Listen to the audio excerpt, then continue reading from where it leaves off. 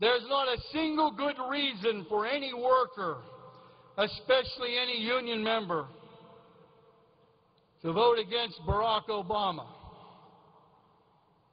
And there's only one really, really bad reason to vote against Barack Obama.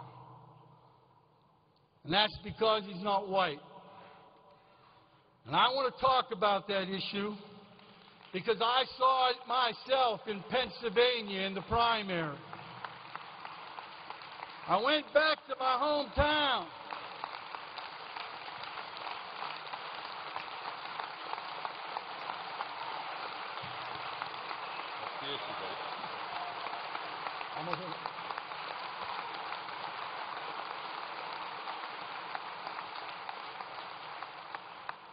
I went back to my hometown in Nemacolin and I ran into a woman that I've known for years. She was active in Democratic politics when I was still in grade school, back when Abe Lincoln was born. She got to talking and I asked if she'd made up her mind who she was supporting, and she said, "Oh, absolutely. I'm voting for Hillary. There's no way that I'd ever vote for Obama." I said, "Why is that?" She said, "Well, he's Muslim." And I said, "Well, actually, he's Christian just like you and I, but so what if he's Muslim?"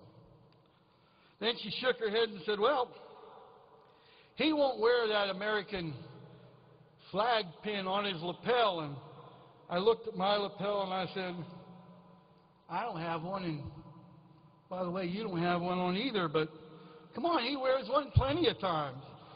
He says it takes more than wearing a flag pin to be patriotic. "Well, I just don't trust him." And I said, "Why is that?" And she drops her voice a bit.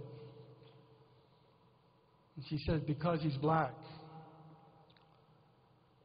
And I said, "Look around this town. Nemacolin's a dying town. There's no jobs here. Our kids are moving away because there's no future here. And here's a man, Barack Obama, who's going to fight for people like us, and you want to tell me that you won't vote for him because of the color of his skin? Are you out of your ever-loving mind, lady?" See, brothers and sisters,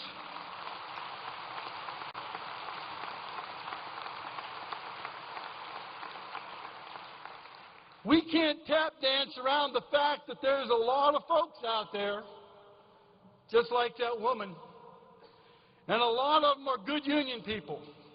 They just can't get past the idea that there's something wrong with voting for a black man.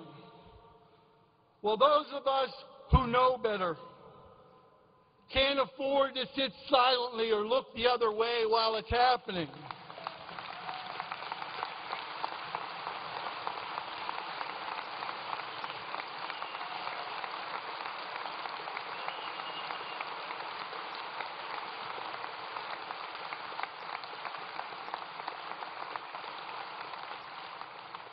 Now, I'm not one for quoting dead philosophers, but back in the 1700s, Edmund Burke said, "All that is necessary for evil to triumph is for good people to do nothing." Well, there's no evil that's inflicted more pain and more suffering than racism.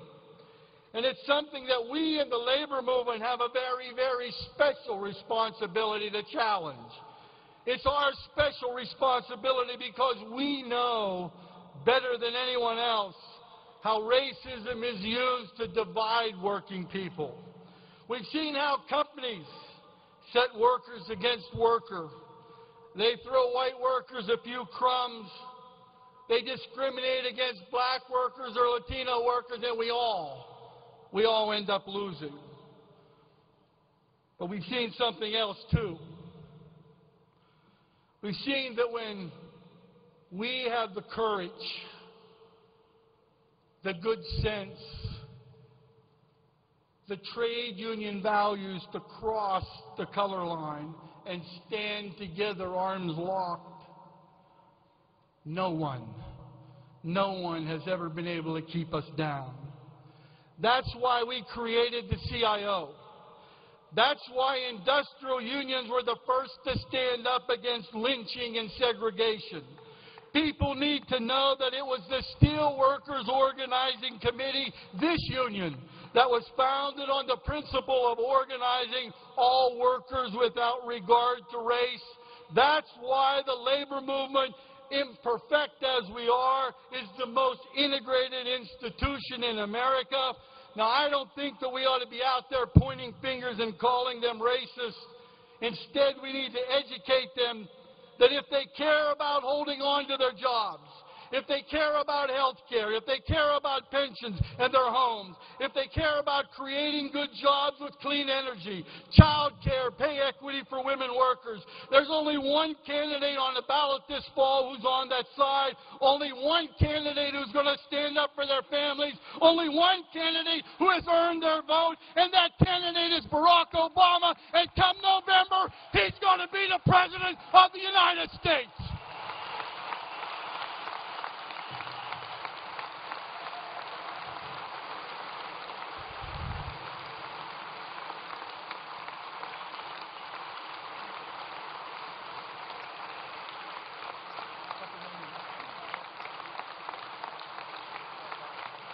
And after he's elected, we're going to hit the ground running so that years from now we're going to be able to tell our grandkids that 2008 was the year that we finally this country finally turned its back on men like George Bush and Dick Cheney and John McCain.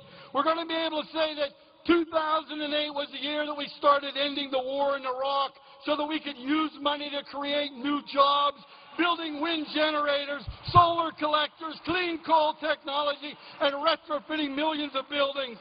We're going to be able to look back and say that 2008 was the year that the tide began to turn against the Rush Limbaughs and the Bill O'Reillys and the Ann Coulters and the right-wing race haters.